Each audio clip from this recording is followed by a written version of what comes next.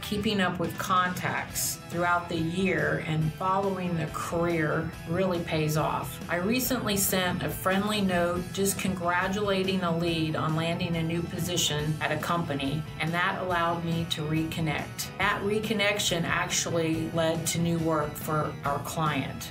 I found that staying out of sight and out of mind shuts down my pipeline, and I don't want that to happen. So staying connected is absolutely crucial.